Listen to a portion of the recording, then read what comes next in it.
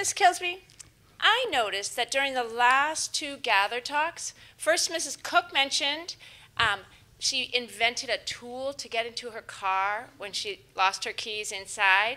And then you remember Miss Terrio mentioned the ways that the ELC students create things all day. Do you remember that backpack made out of a cardboard box? And that they're helping their brains get ready to learn to read? So Dr. Erickson asked us to talk about creativity, but I wonder if we have to make things to be creative. If so, I have to tell you, I might not be too creative. Well, me either. When I think about people who are creative, I think about people who make things, like artists who make paintings or sculptures, or people who write stories or solve problems like Miss Cook. I don't do any of those things, so I wouldn't consider myself creative either. But I like that quote that, honestly, I sent to Dr. Erickson, that he started us with. Creative activity could be described as a type of learning process where the teacher and the pupil are located in the same individual. So what does that look like? If I'm a teacher, which I am, I'm sharing what I already know, and I'm asking questions to help the student broaden their own thinking. Well, if I'm a student, I'm someone who's studying new information. I'm looking to learn about a new subject, process, or job. A student seeks out information from others and makes sense of it. So, when I'm both a student and a teacher at the same time, I'm thinking about what I already know, and I'm asking myself questions. I'm taking in new information, and I'm learning from myself, and I'm making something new.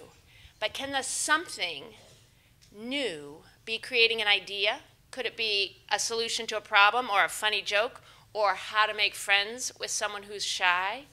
Could I be creating something that I can't hold in my hand? I think you're onto something here.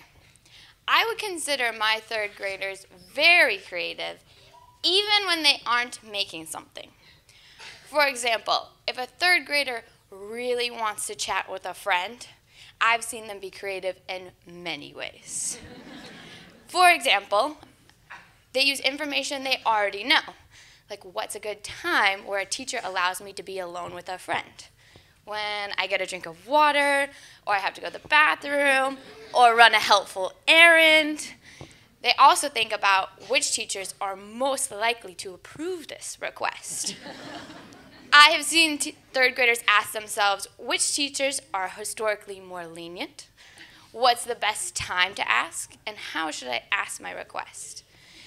They take this information and their successes and failures and make themselves better students and teachers.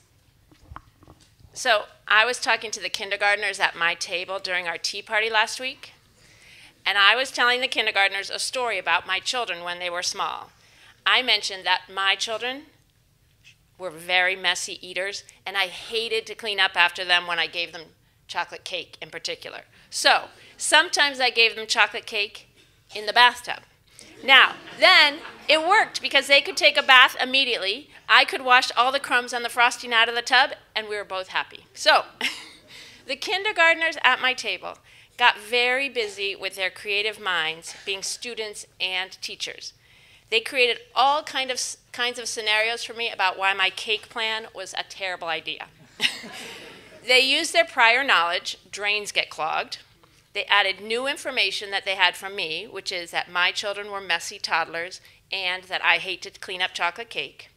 So then they made pictures in their minds of the situation, and they offered me a whole list of creative reasons that I should not have used my bathtub solution.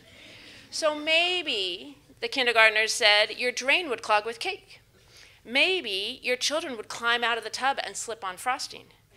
Maybe they said your children will decide that the bathtub is a good place to eat everything.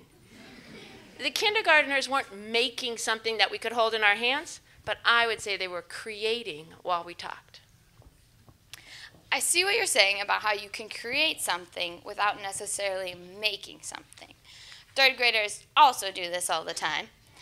One example that comes to mind for me is when they wrote their pourquoi tales, or a creation story about how something came to be.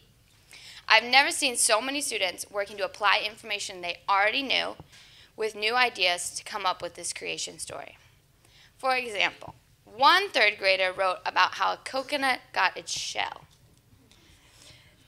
She incorporated previous knowledge that coconuts have furry shell, they hold water, and they come from a tree, combined with new information she had from Miss Robinson, what a pourquoi tail is and what elements it needed to include, and came up with an entirely new creative story that gave a reason behind this seed that we see all the time.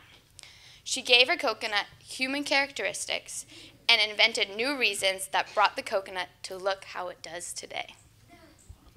So if we're thinking about being creative as being a student and a teacher at the same time, then I think there are ways I am creative outside of school too.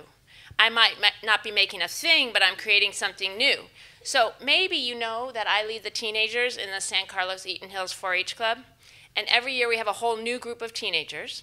Some of them are returning, some of them are finally old enough to join the teenagers, some of them are just new to 4-H that day. And I have to create a group out of lots of different kids with different experiences. The teenagers have to get to know each other well enough to take chances, and I have to take what I already know about specific kids, about high school kids in general, about what we're going to do in 4-H, what our goals are, and I have to mix it around in my head with lots of new information about the actual kids I have this year and create something new. I guess it's like creating a classroom every year in August. I know you create something every afternoon outside of PBS. Do you want to tell me about it? My third graders know that after I leave PBS, I go somewhere to coach a local girls' high school lacrosse team. I love it, but I also must be very creative. They are varied in their background of sports. Some have never seen a lacrosse stick or seen a game. Others have been playing club lacrosse their whole lives, and some just know the sport casually. Some play similar sports, like soccer or basketball. Others play sports that aren't as related, like water polo or golf. And some don't play any other kinds of sports. Finally, they all have different things that motivate them and encourage them to play. I have to take my own experience and background to help me with this as a coach. I started playing in 7th grade. I thought it looked really fun. My brother played lacrosse, and I loved how physical he got to be. I didn't realize at the time that girls and boys lacrosse are very different sports, but I fell in love with it anyway. In high school, I continued to play lacrosse in spring and water polo in the fall, and I loved everything about teamwork and competition that I had to keep playing in college and even after. I've been coaching since high school and have continued every year since. So I have to take all this experience and knowledge of playing lacrosse as a sport and a coach, what I know about high school girls, and mix it in with the realities of the 16 girls I have every season. How do I create practices that include and improve the skills of every girl, no matter their background? How do I bring these 16 unique girls together in the best way every day to have a fun and strong and successful team? I have to say, I have to be pretty creative to do that. It definitely sounds like we both are creative all the time. Yes, we are being students and teachers to solve problems, so I would agree. Have a creative Friday.